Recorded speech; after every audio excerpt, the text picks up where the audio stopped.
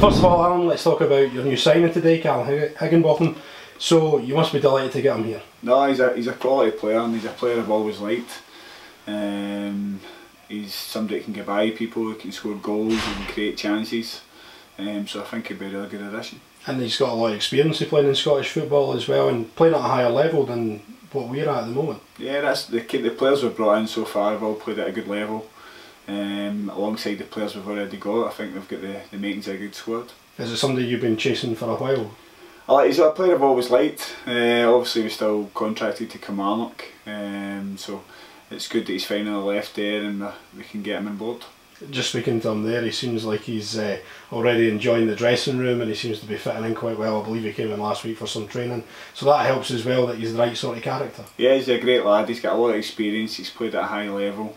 He's desperate to do well. He knows this is a big season for him personally as well, so I think he'll do really well. In terms of his fitness, where is he about? He's missed a good bit, but you can see even the games we've played, he's still got that bit of quality, he can get by people, he can see the pass. So no, that's the kind of player we're looking to bring in, and he should bring a lot to the team. So let's look at tomorrow night against Arbroath. It's the first proper game of the season, I guess, the League Cup.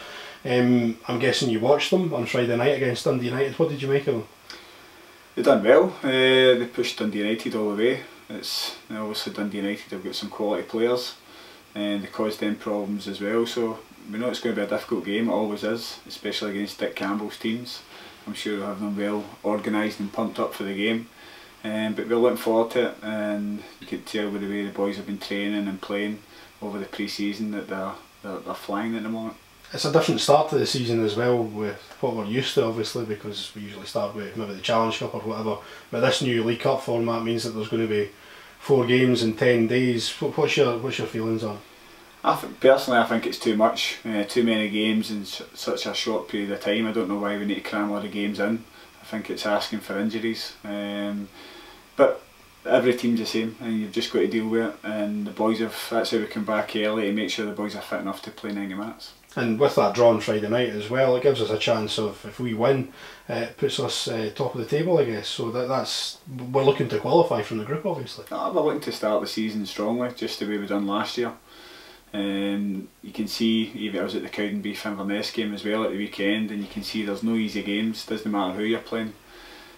So we're looking to get the first game off to a flyer. And you mentioned injuries. Hopefully there are none of those coming up over the next few games, but I believe there's an update on Michael Payton. He's back training, is that right?